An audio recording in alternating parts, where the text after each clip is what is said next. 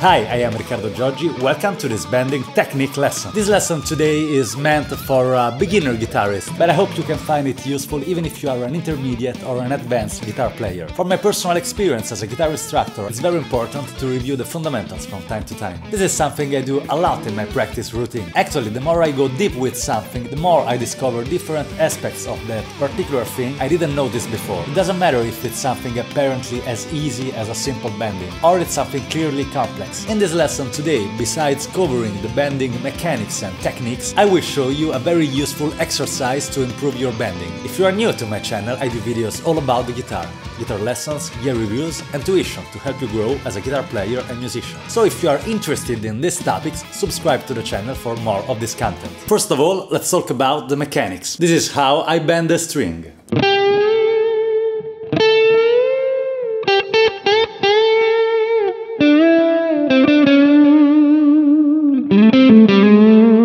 For me, this is the most efficient way to play a bending. I usually bend the string at least with 2 fingers up to 4, like this. 2 fingers, 3 fingers and 4 fingers.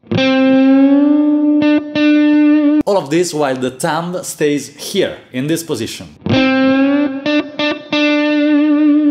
In this way, it's easier to control the pitch of the note and being more precise as well. For instance, let's bend the note up to a half step. This B, 12th fret, 2nd string. Or a whole step. A step and a half.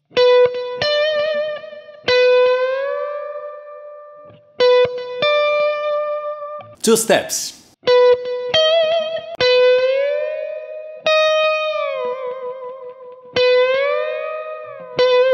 Or 2 step and a half.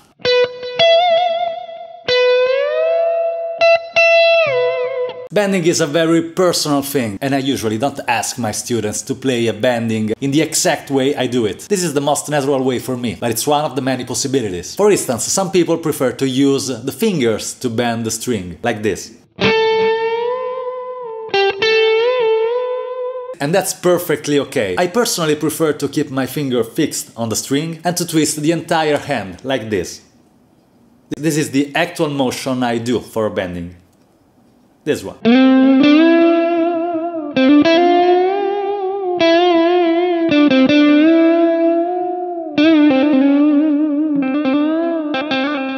And now let's dive into the exercise and let's fine-tune our bending technique. This is the exercise.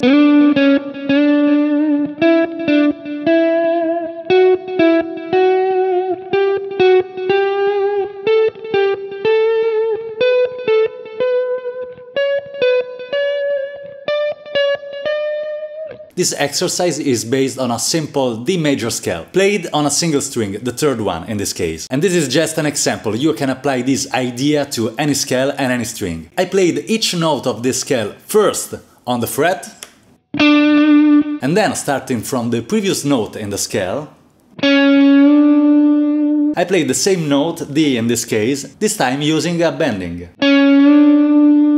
By doing this, you always have a pitch reference for your bending.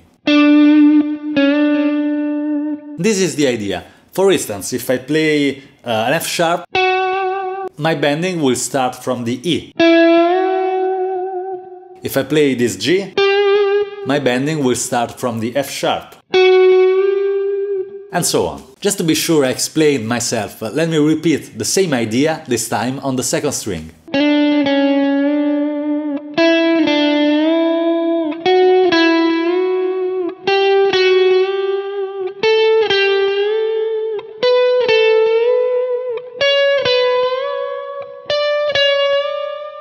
This is just the tip of the iceberg, there are still a lot of things to say about the bending technique. For instance, reverse bendings, unison bendings, or how to bend a note using the whammy bar. If you are interested in some bending related topics for my next lesson, just leave a comment and ask. I am here to help, so feel free to ask and to give me your feedback. If you found this lesson useful, subscribe to the channel, don't forget to activate the notification bell and hit the like button. Thank you so much for enjoying this lesson. See you in the next video. Bye!